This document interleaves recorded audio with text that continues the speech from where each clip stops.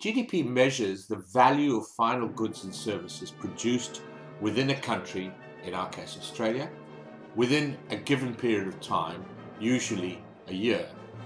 Now let's look at some of these words and get a clearer view of what this definition actually means. GDP measures the value. What do we mean by value? Well, economists classify GDP in two ways. They either talk about nominal GDP, that is GDP at current market prices, or real GDP, where GDP is valued at some base price, normally prices as they exist in a given year. This enables us to remove the impact of inflation on that valuation. It's also the value of final goods and services. Now, of course, lots of goods and services are produced within the country. Some of those goods we call intermediate goods. In other words, they are contained within the final goods. Like, for instance, bread contains another good, which is wheat. And so if we were to value both the wheat and the bread, we'd be guilty of double counting. So we exclude the intermediate goods if we've valued final goods and services. And of course, because it's within the borders of the country, we have recognized that foreigners buy our goods, so exports will be included, but GDP doesn't measure any imports, so we have to take those away. So what kinds of goods and services make up GDP? Well, it's useful to place these in categories. The first category are consumer goods and services. These are the sorts of goods and services that are purchased by ordinary households. Things like durable goods. These are cars, fridges, books, and things like that. And secondly, we would include all non-durable goods like vegetables, food products, meat, etc. The next category are goods and services that are typically purchased by other businesses. So these will be things like machines, housing, capital goods, in other words, things that are useful for production. And this will also include the change in the level of inventories, which we'll talk about a little later on. The third category are public sector goods and services, and these will include some things like hospitals, schools, police services, but on the capital goods side, we'll also have roads, purchase of weapons for the Defence Force and things like that.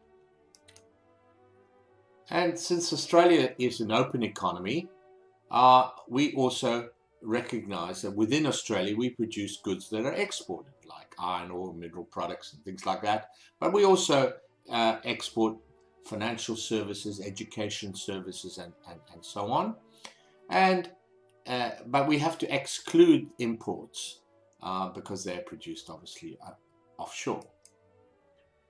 Now, remember that in all these goods, we are only considering final goods. So if any of these goods are produced that are inputs into production, then they will be excluded. Otherwise, there's going to be double counting. So how do the national income accountants actually measure GDP? Well, the first way, notionally anyway, would be for them to go around to each factory, each office where products and services are produced, and then add up the final value of those goods and services.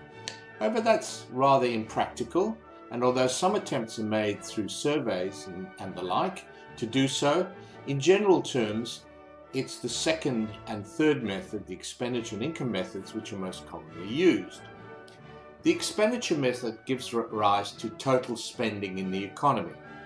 And it is based on the idea that what gets produced, namely GDP, will also get purchased. There will be spending associated with that production. The next method is the income method, and it relies on the idea that, well, in order to produce the GDP, we need factors of production, maybe labor, land, capital, and entrepreneurship, and the owners of those factors of production are going to be paid an income, wages, rents, interest, and profits, in order to get those factors to do the job of production. So this ends up giving us this three-way equality, which says that GDP here on the left is exactly equal to spending, and that is exactly equal to the income generated producing GDP. And this identity is an important national income accounting identity that helps us understand GDP. So what makes up total spending? E is split into consumption spending or consumption expenditure, and that's undertaken by households, and it includes those durable, non-durable goods and services that we talked about in the earlier slide. It also includes investment expenditure. This is the spending by businesses on capital like machinery and buildings. Government spending is included here as well, and that includes both consumption and capital investment categories. In the consumption categories will be teachers' salaries, policemen, and things like that, whereas capital investment will mean things like weapons, roads, and that sort of thing. And finally, total spending will include net exports, that is exports, X, minus imports, M, because as we said, GDP spending on imports is not spending on something that was produced within the country. So this allows us to arrive at our first important national income accounting identity. On the left-hand side of this identity, we're saying that what is produced within Australia in a given year is equal to what is spent within Australia in that same year. GDP equals consumption expenditure plus investment expenditure plus government expenditure plus net exports.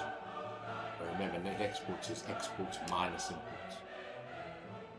Surely this can't be an identity. After all,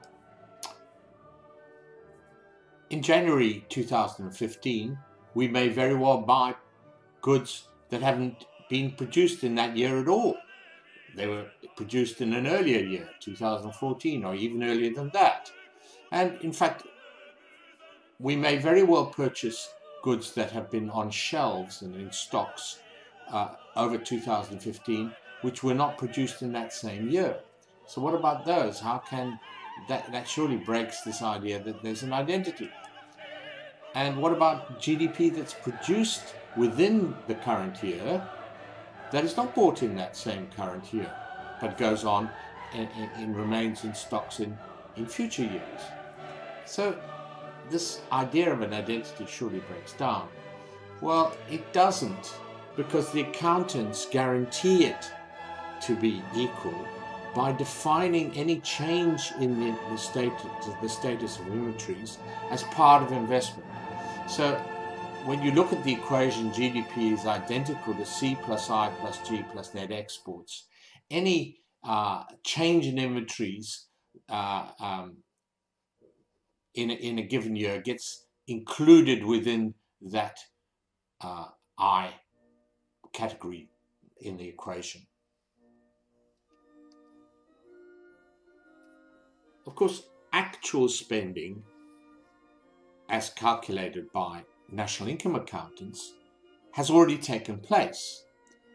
And it turns out that it's really planned spending an understanding of planned spending, which is important for the level for the economy.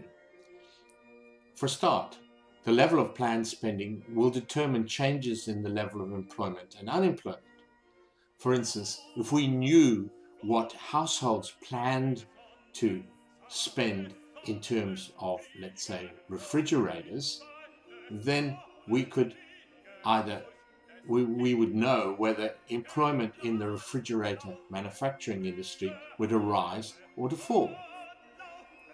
And the same, of course, applies to businesses that are producing investment goods, businesses that are producing exports, and so on.